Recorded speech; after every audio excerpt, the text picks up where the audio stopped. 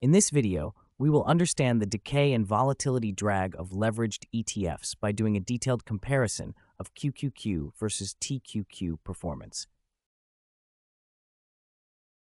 This video is for educational and entertainment purposes only and should not be considered investment advice. Please consult a certified financial advisor before making any investment or trading decisions. QQQ tracks the popular NASDAQ 100 index, while TQQ is a triple leveraged ETF tracking the same index.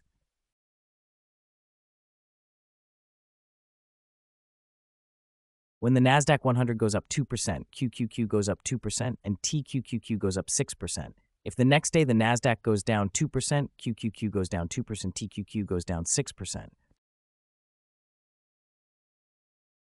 Let's look at a scenario where the NASDAQ is falling for 2 days and then rises back to the original level.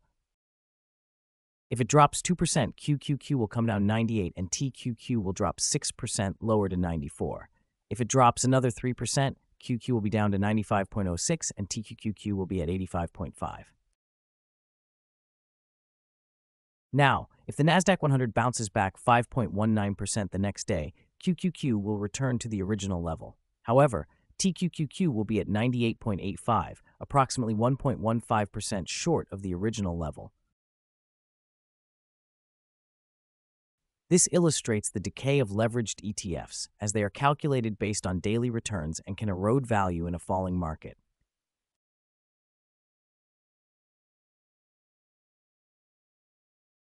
Let's look at some recent performance.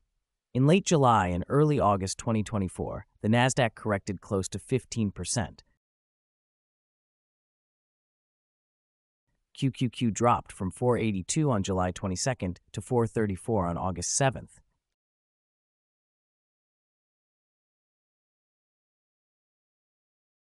During the same period, TQ dropped from 73.92 to 53.22.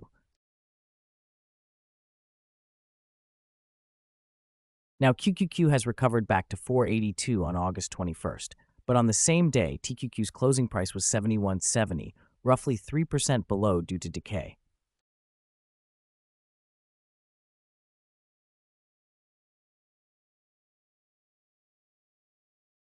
Let's consider an uptrend phase.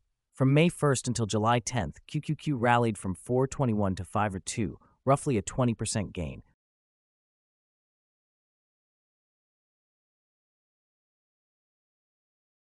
During the same period, TQQQ rallied from 51.63 to 84.61, roughly a 63% gain.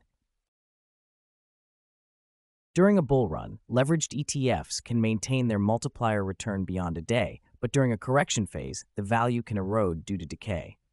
Depending on the duration of the correction, the return can vary drastically. TQQQ had a lifetime high of 88 in November 2021, when QQQ was at 383. Since then, QQ has risen and reached a high of 502, a 40% gain. During the same period, TQQ was around 84, flat to 3% lower. This indicates that while the fund gives 3x returns beyond a day during a bull phase, it could lose out when the market experiences periodic rises and corrections. Does this mean one should invest in leveraged ETF for the long term? It depends on the instrument. As far as TQQQ is concerned, if you believe in the growth story and that the NASDAQ will continue to rise, it makes sense. When a correction happens, TQQQ provides a good entry opportunity. Let's look at a simple dollar-cost averaging return of QQQ versus TQQ over the last 1 year, 5 years, and 10 years.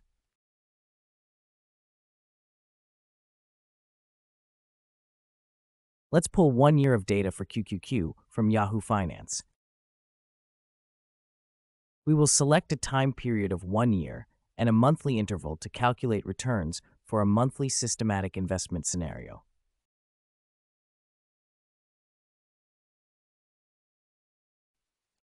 Download the CSV file. Upload the CSV file to ChatGPT and ask it to provide the dollar-cost averaging return for 1 year. If you had invested $1,000 every month, the approximate return would have been 13%. We will follow the same steps to generate a one-year return for TQQQ based on a monthly $1,000 investment. The return is approximately 32%.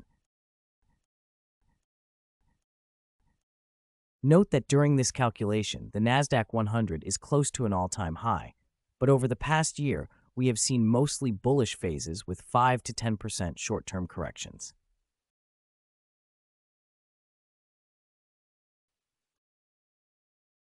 Depending on the phase you are in, the return could vary significantly. Now, if we do a similar dollar cost averaging for 5 years and 10 years, this is what we get.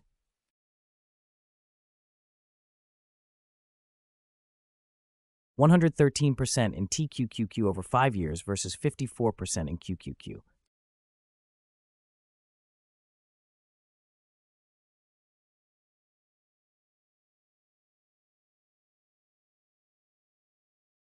$552% return in TQQQ over 10 years versus 213% in QQQ.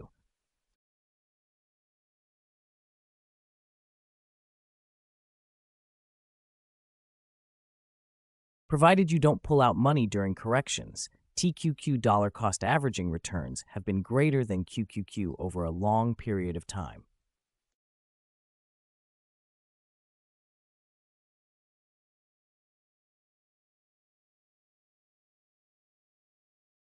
If you're a slightly sophisticated investor or trader, you can consider taking a position when the Nasdaq 100 is above its 50 DMA using a staggered buy-sell approach, which we've explained in another video. You can find the link in the description. If you're more of a passive investor, you can use dollar cost averaging after conducting your own research.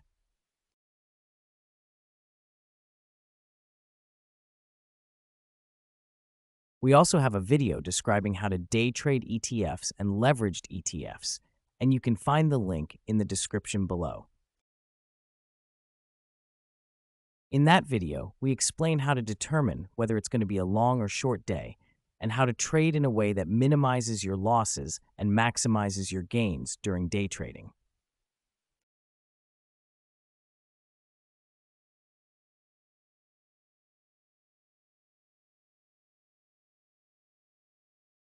Thank you for watching. This content is for educational and entertainment purposes only. We do not recommend buying or selling any of these instruments or applying any of these strategies without consulting a certified financial advisor. Subscribe to our channel for more informative content in the future. And don't forget to hit the bell icon to receive notifications.